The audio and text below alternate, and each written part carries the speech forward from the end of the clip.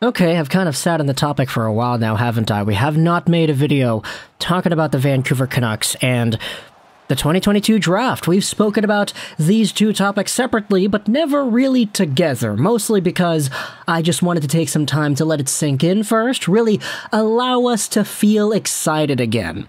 Because I can say, as a Vancouver Canucks fan who has not had the pleasure of seeing his team draft in the first round the past 3 years now, it is kind of like, okay, really? They have a first-round pick? No way. They actually have somebody now.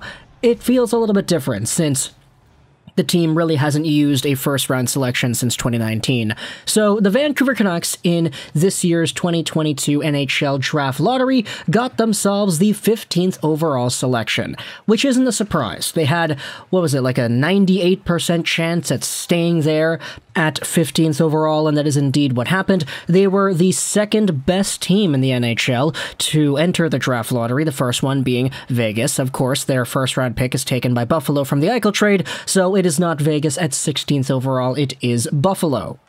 But with the Vancouver Canucks being in the position they're at, 15th overall provides a pretty good opportunity at potentially getting some nice players.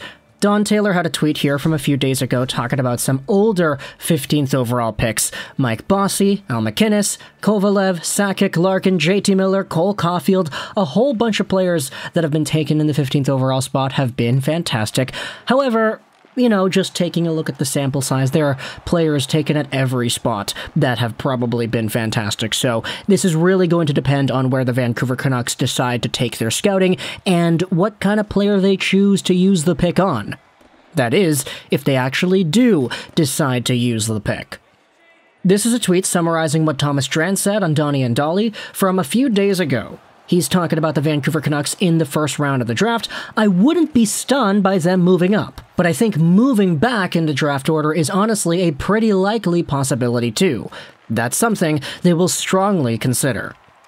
Now, I know there are some people that could cynically poke at this tweet. Oh, look at that, some introspective analysis by Drance right there. Oh, they could move up, they could move down, who knows? But it is a possibility here for the Vancouver Canucks to actually assess their options in a way that we're not really used to. And when I say that, I say, okay, moving up or moving down, because when was the last time Jim Benning freaking moved up or moved down with any of his draft picks? It's never happened inside the first round. The guy took over in 2014, he used his 2014 first on Virtanen, he used the Anaheim first from the Kessler trade on Jared McCann. 2015, Brock Besser, that's it, they stayed put. 2016, Julevi, 2017, Pettersson, 2018, Hughes, 2019, Podkolzin. 2020, they traded away that pick in the JT Miller trade. 2021, they traded it away for Conor Garland and OEL. So Jim Benning was never in a position to use his firsts and move up or move down, and therefore Drance coming out here with this big brain take saying, oh, the Canucks might actually think about doing that now. I do think there is some value in bringing up that this is a possibility now because we're just not used to seeing that as Canucks fans. It's been 8 freaking years of Jim Benning just staying put or trading the picks away entirely. So it appears that the Vancouver Canucks will, at the very least, actually get themselves a first-round caliber player this year, which is exciting to me, because I have been a pretty good follower of the draft the past few seasons. We've been making videos, scouting report videos, talking about all the guys that could be going in this year's crop of players, and Vancouver, snagging up any of them, is something that I like for sure. Now, what we're going to do is go over onto Elite Prospects and talk about some of the guys that are ranked in the 15th overall spot. I know I'm kind of ripping off Daniel Wagner's article because he did something similar on VancouverisAwesome.com. You can go ahead and click the link in the description on that. But what I wanted to do was take a look at the top scouting outlets here on Elite Prospects. So, Futures Iterations, Bob McKenzie, Craig Button, Elite Prospects themselves, Neutrozone, and McKean's, not to mention Sportsnet as well. There are a few other outlets here as well, so we can probably take a look at those if we have the time. And I just wanted to go over and see who is ranked in the 15th overall spot on all of these lists, starting out with the Future Considerations list. Their 15th overall player is Gleb Trikazov, and this is a really interesting name that I honestly would be sort of surprised to see him go to Vancouver, mostly because I don't really know if he's going to be a first-round player. Now, I think he's a first-round caliber guy, that's for sure. He's so skilled, so fantastic in the MHL. He had 45 points in 35 games for Omski Yasterby this previous season, but When it comes to the coverage and the overall media spotlight on this guy, there really isn't much going his way comparative to other players that have had all the Canadian broadcasters talking about him, like Conor, Geekie, etc., etc. I mean, you know what they always say, right? It only takes one team to go out there and say that they like the player, and Gleb Trykasov is a guy that I've seen scouts on Twitter rank as high as number 4. I mean, the highest rank over here is 14th overall by Smart Scouting, so maybe he goes somewhere in the first round, but Gleb Trykasov is a very skilled, very good in offensive transition. There's a lot to like with this player. I will say, if the Canucks did draft this guy, I actually would be pretty happy with it, all things considered. Going over on to Bob McKenzie's top 32, his 15th overall player is Isaac Howard, a guy that we have made a video about on the channel. He is a very good offensive player as well. He's kind of in that same mold as a Dawson Mercer, where he's very good in the offensive zone. He's got good skills, he reads the play well. However, off the puck and in his own zone, you kind of expect a little bit more than what he usually goes out there and does, because you know that he is capable of a lot more. When he really wants to get involved, he can be, but in the offensive zone, that is where he shines and where he really does expand upon the skills that he has. He had 82 points in 60 games played for the NTDP this season, and playing alongside of Frank Nazar, who is one of the better finishers of the draft, Isaac Howard definitely is a very interesting name to watch. He is heading over to the Minnesota Duluth Bulldogs for 2022-2023. If the Canucks ended up getting Howard in the draft at 15th overall as well, hey, I'd like that pick too. It's a pretty good one. You have yourselves Craig Button, who also has a list over here. He's got Ivan Miroshnichenko as his 15th overall prospect, which is really interesting to me. Now, Miroshnichenko is in a very peculiar spot where I personally don't know if he should get drafted that high anymore. Not necessarily because, oh, he's talented or he's not talented, but because the guy has cancer and he has indeed been on the recovery path.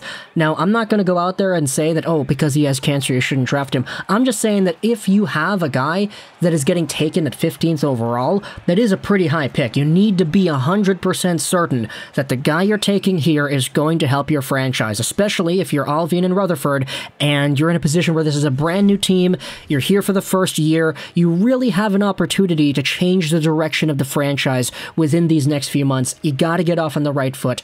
And for me personally, again, I haven't talked to the guy, I don't know anything about his situation other than the diagnosis that he had, which was a non-Hodgkin lymphoma. If the Vancouver Canucks feel like this is the best pick at 15, hey, there still is a lot more to like about his profile that he has exhibited in the past. He was a very good scorer in the Russian leagues when he was there.